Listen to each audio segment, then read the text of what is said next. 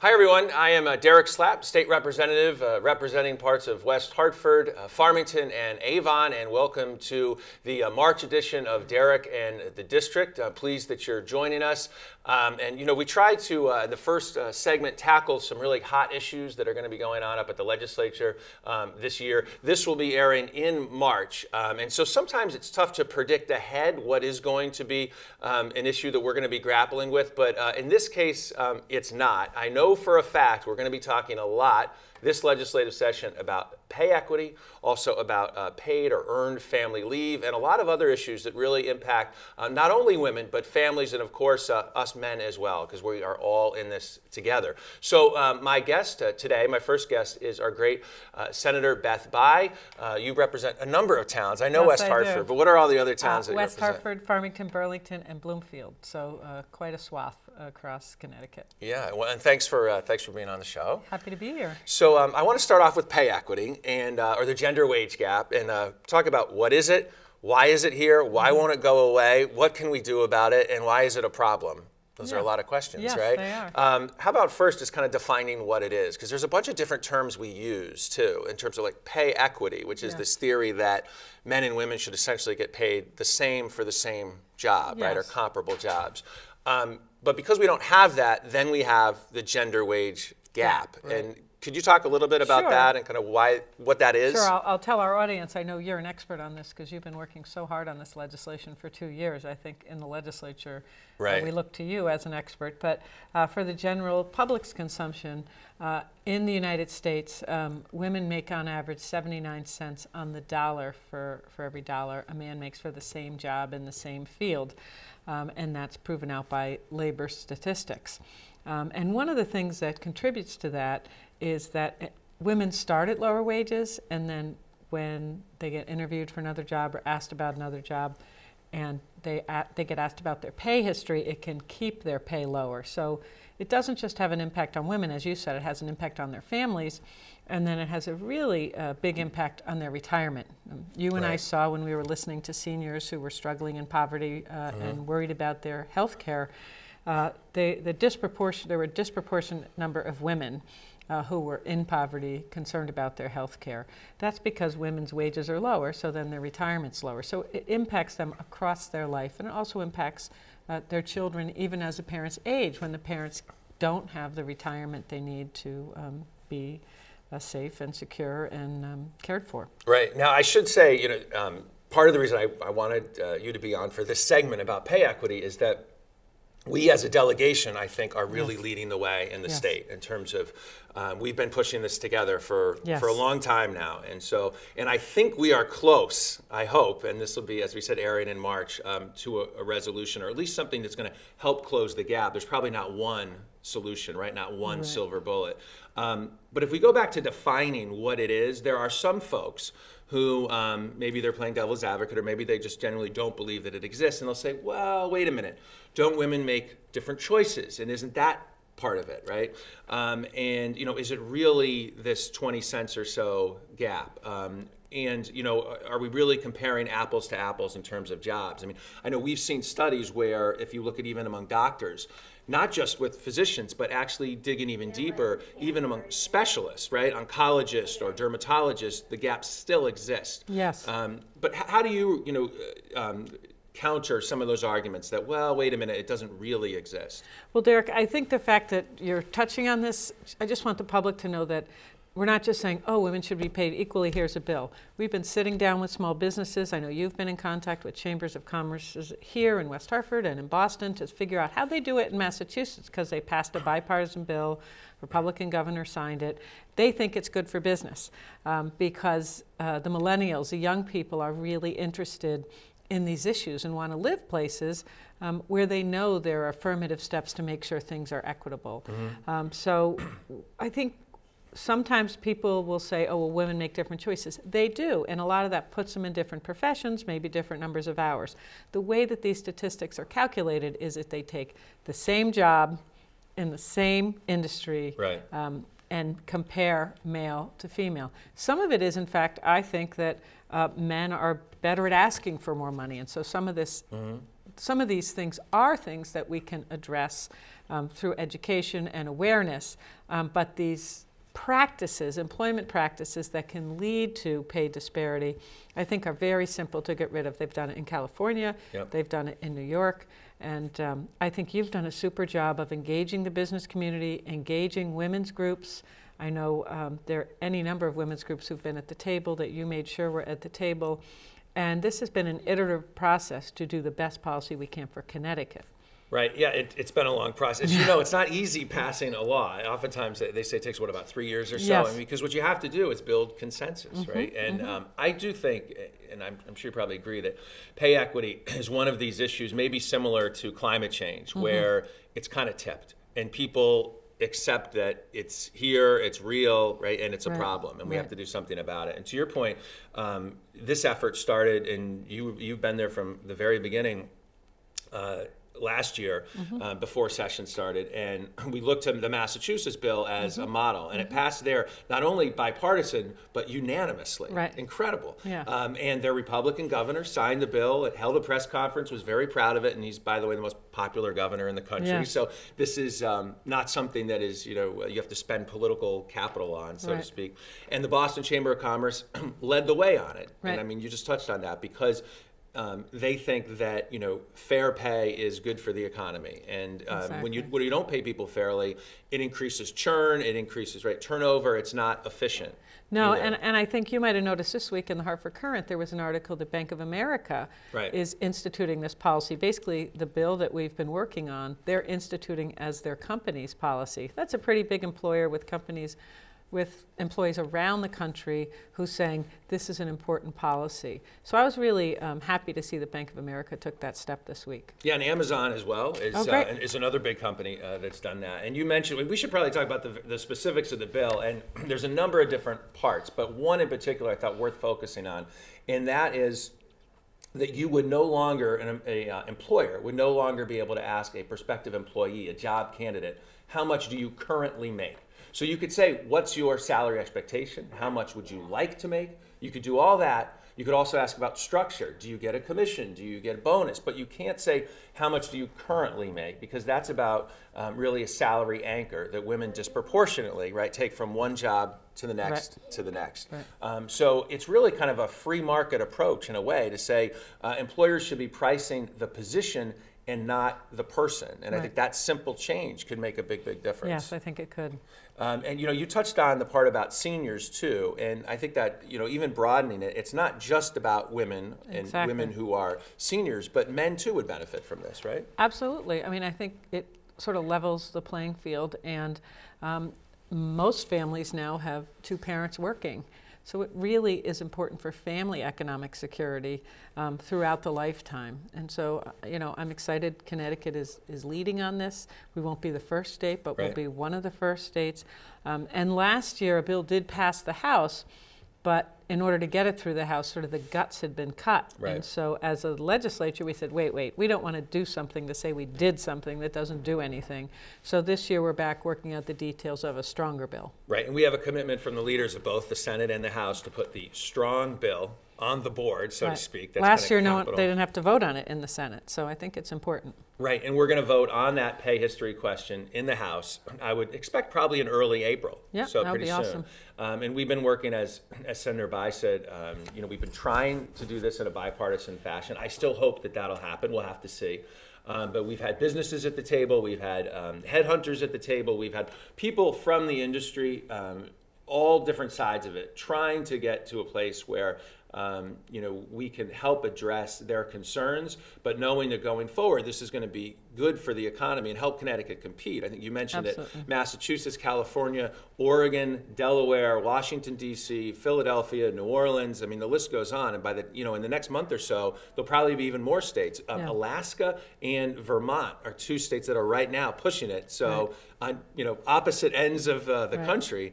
but they're still both going forward with these type of Yes, initiatives. and I think in Connecticut, unfortunately, like our business and industry associations sort of have this no reflex to anything. Yep.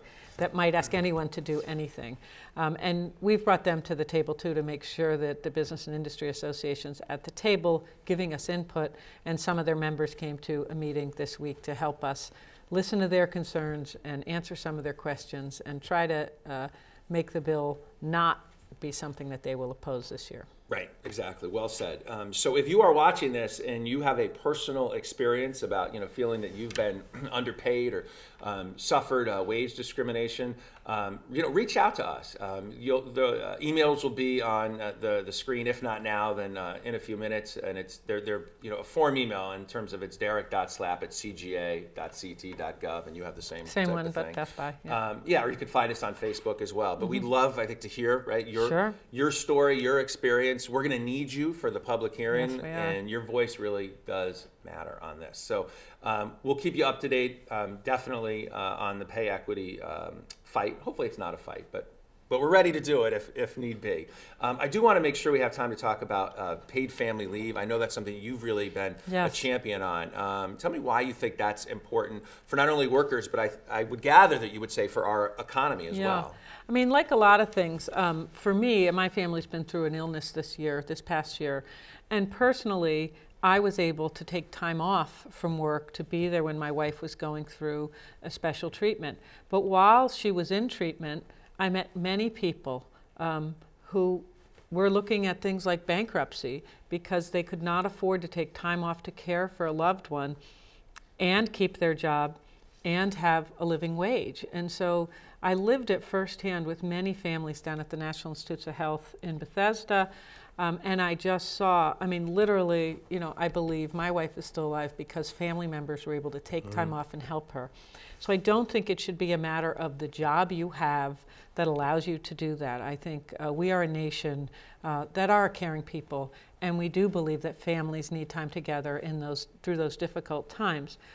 So what paid family medical leave would do is to have employees pay into a fund. The Connecticut model didn't even have an employer match, where a certain small percentage of your pay would go into a fund that would then be used if you needed to take time off to care for a family member. It's capped at a certain level, but those funds, it would almost be like, I'm trying to think of a comparable thing. It would almost be like if your company had paid sick leave or paid family medical leave, where you can use that time for medical purposes or to care for your parent. More and more, people my age, I hear, are stuck caring for their parents, or if their kids are sick, or for their spouses. You need time off. And to be honest, most small businesses cover this for their employees. Someone said, go take time off, but the businesses end up paying for it and filling in. Whereas this would create a system where the individual would be paying in, and then with a doctor's note, an appropriate approval, they would be able to collect up to 75%, I believe, of their pay for that 6, 12, however many weeks the Connecticut bill ends up being. I think right now it's set at 12 weeks, where you could have up to 12 weeks of paid family medical leave. And you also get job protection, which is really important. So I think just like healthcare, I think people in this country think everyone should have high quality healthcare. How do you do it? That's what gets complicated. So there are probably 19 different iterations of this bill, but small businesses support it, the small business majority. There was a poll, 72% of small businesses support it, 80% of residents support paid family medical leave. It's just a matter of setting up the system, and that's where things get held up. But QUELF, the Connecticut Women's Education and Legal Fund, has been leading the charge on this, as well as AARP, because it affects our seniors, to make sure that Connecticut has a strong paid family medical leave. One other really interesting point, I think we have to start to understand that the millennials in the next election and going forward are going to be the majority of our workforce. 35% of millennials, when interviewed, said they would move to a state that had paid family medical leave. In Connecticut, if you listen to Electric Boat and Sikorsky and Jackson Labs, the biggest challenge is attracting young talent. And Connecticut has a lot of quality of life features that draw those young people, but we also need policies like this that says, we're going to be there for you and your family if you move here. So I'm excited about this initiative. It's in its third year. When I was chair of APPROPES, I was able to fund the study to look at the financing. So I've been working on this for several years, and Catherine Bailey, who lives in town, has been working on it as well, and Kate Farrar at Quelf has been working on it. So there's a lot of West Hartford support for this, and I had a forum a couple of years ago where we heard compelling stories from residents about why we need this policy. Yeah, it's one of those, I mean, I think you touched on this, but for us to compete in getting millennials and building our workforce, how do we get young folks and millennials, and they're not obviously the only ones that are important that we want to come here, but how do we get them to come to Connecticut if we say, well, let's say we don't have pay equity, so if you're a woman, you're going to get underpaid. It's going to cost you at least $10,000 a year. Right. Sorry, we know LA and California and Boston and all these other places have it, but right, and we don't have paid family leave. So when you want to have children and you want to, tend to your family, we don't have that either, and we're a high cost state, and so. These things start to build up, right? Yeah, and they so, add up. Yeah, I think it is about competitiveness. And I have 5 millennials that I parent who are out working in the world, and their values really are a bit different. They don't want to work 65 hours a week like we have. They want to work hard, and then they want to have a quality of life. And with the internet and the ability to travel more easily, Connecticut's a great place to attract them. So we need to go out of our way to develop transportation systems and policies that encourage them to come here. So those who hear this and say, well, that sounds great, but how do we pay for it? We have a financial or budget crunch here in Connecticut. I mean, what I hear you saying is that, well, one, this is not mandatory for businesses in terms of the way it's structured right now. Contributions, right? And it's employees could contribute as they go, so they could essentially they're going to be the ones financing this. Is that right? It was interesting. Yes, it would be. There's no cost. There are state employees, but they would be paid through the fund because someone needs to administer it, just like unemployment, or or Social Security. You need people to do it. One of the most fascinating things about this is last year I met with a major business in the region, and they explained to me, we already offer this. So I said to them, well, why are you fighting it? Because he was saying, you don't need to pass that. He said, well, I want to offer it so I can compete for those employees. So it would be an advantage. I was like, okay, you want these employees at the expense of all of Connecticut residents who might need to care for their family members. Many businesses are doing this now. Okay. One other item, I know you wanted to touch on in particular, but I agree with you. I think this is an issue, and this is helping those with disabilities and who kind of get trapped in a way in emergency rooms. We need to. This is a crisis in Connecticut. We need to address young adults with developmental disabilities who have co-occurring behavioral disabilities where we don't have anywhere for the kids to go. So they're spending months sometimes in the emergency room and in the hospital. Just without appropriate care. So this is something during this session that working with the Human Services Committee I'm going to be focused on. Great. All right. So we'll see how that goes. You'll be submitting. Well, it's a little bit different how it works here, but in terms of individual legislators submitting bills. Right. But this will be this is going to be more of an appropriation and working with some of the committees that deal with healthcare, because more of a Medicaid. Some of it really is departmental policy, trying to make sure DDS, DCF, and DSS all work together to find placements for these students instead of, because they're expensive, pushing them off. So great. Okay. Before we take a break, do you want to tell folks how to get a hold of you if they're watching? Sure. You can email me at the Capitol, beth.by@cga.ct.gov, or you can call my office, 860-240-0420. There you go. Our great Senator Beth By, thank you very much. Thank you, Derek. Good to see you as always. We're going to take a quick break. We're back with the segment Slap Salutes, a local person going above and beyond to help the rest of the community. We'll be right back.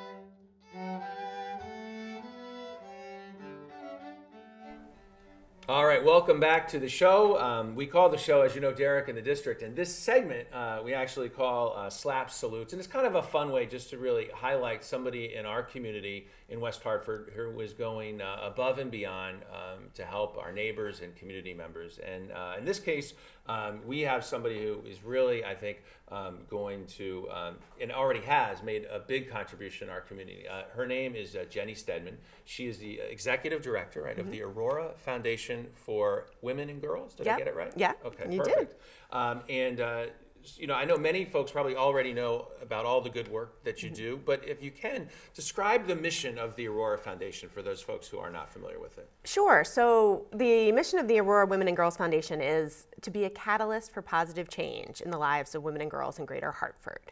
And we do that through kind of 3 targeted strategies. We give grants to organizations that serve women and girls. We do research and convening around issues that are important to improve the lives of women and girls.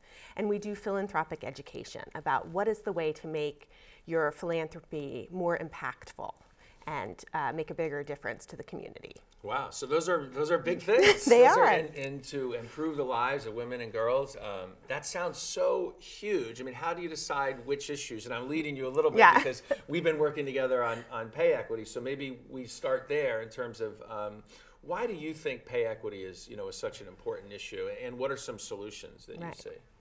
Well, so in our mode of doing research, we published the Aurora Report in 2014, which was the first needs assessment for what do women and girls, what's their status in Greater Hartford?